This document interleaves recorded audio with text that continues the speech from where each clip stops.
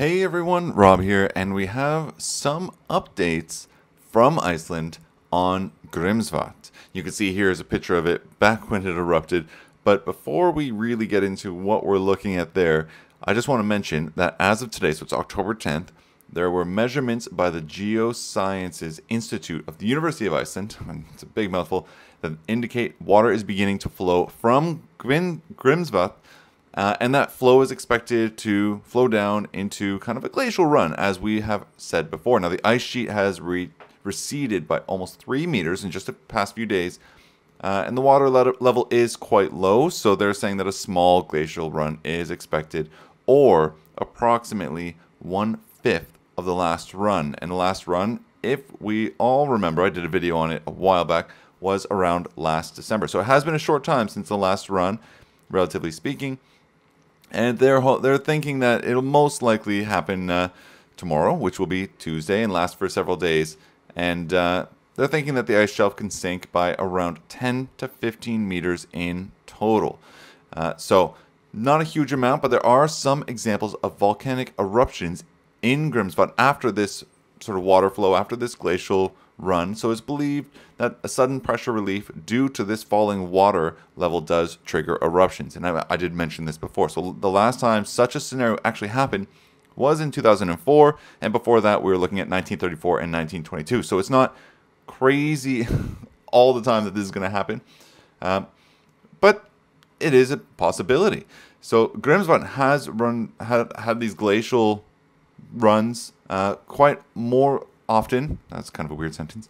A lot more often without an eruption than with an eruption. But if we're taking a look at some of the information here on the Icelandic volcanoes website, and we can zoom in, we can see Grímsvötn is this one right here.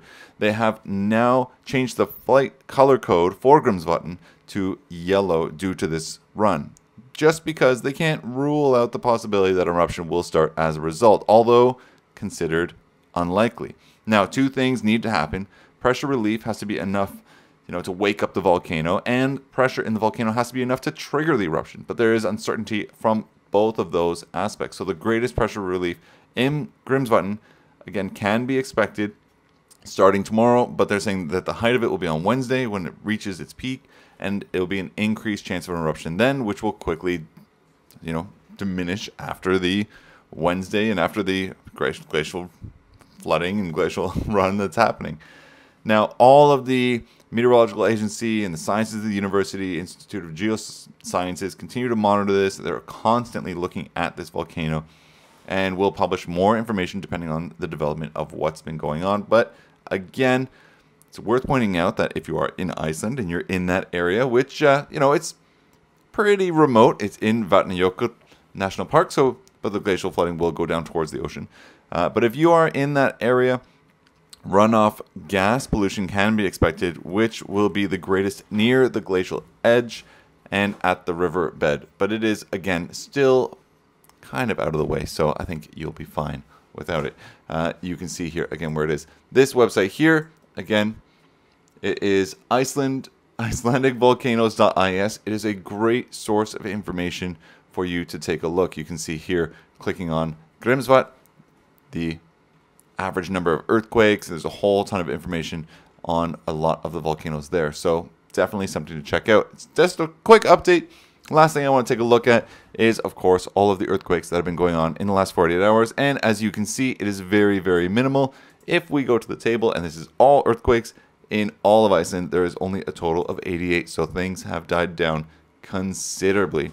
And most of those are very, very small in a magnitude. So again, just a quick update. Grímsvötn, we're keeping an eye on you. And until next time, thank you so much for watching.